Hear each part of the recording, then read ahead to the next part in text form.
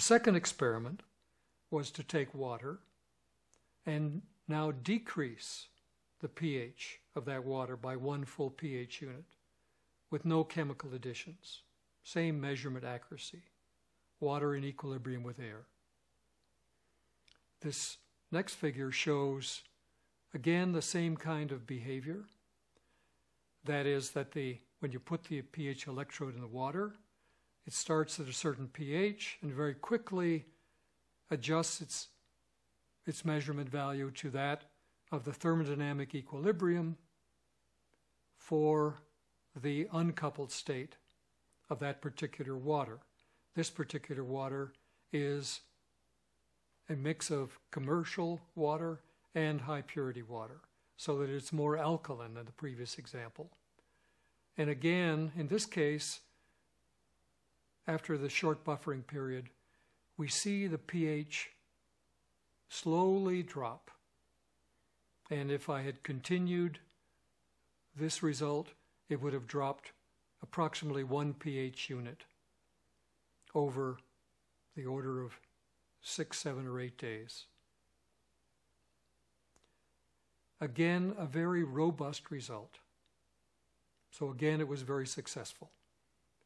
Now, we have done this kind of experiment, or both of these experiments, on water that is high purity, of water that's very acidic, and of water that's very alkaline.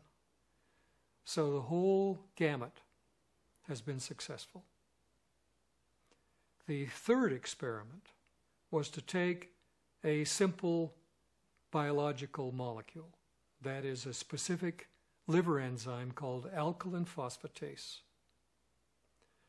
and take a space that was already at the coupled state of physical reality for this experiment,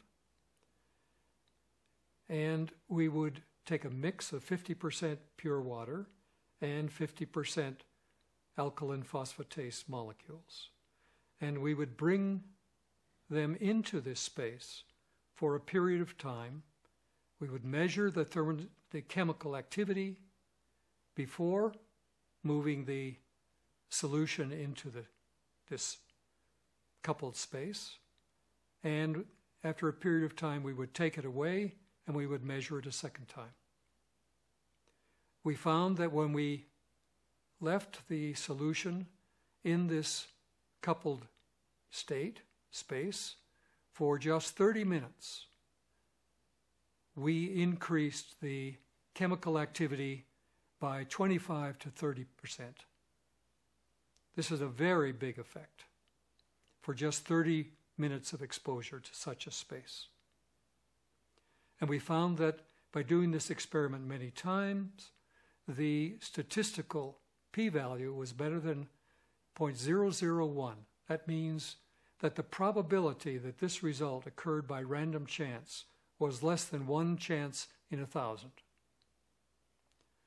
Going to the fourth experiment, we dealt with a living system, and that was fruit fly larvae. Again, we treated the fruit fly larvae in a space conditioned for the experiment.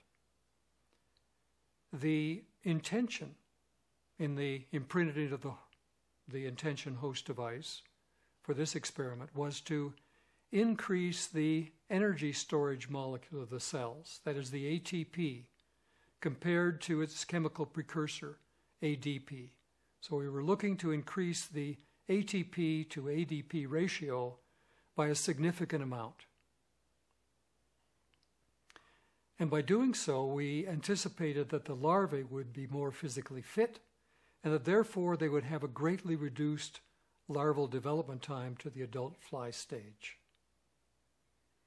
Our results for this experiment, in which we exposed the fruit fly larvae for their entire lifetime to the adult fly stage, generally that's about 28 days, we found that we increased by measurement the ATP to ADP ratio by the order of 15 to 20%, and reduced the larval development time to the adult fly stage by 20 to 25%.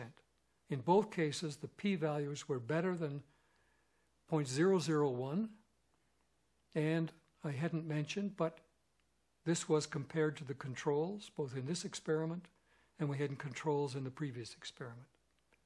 So all 4 of these experiments we thought were robustly successful. In fact, we named them the 4 experiments that changed the world.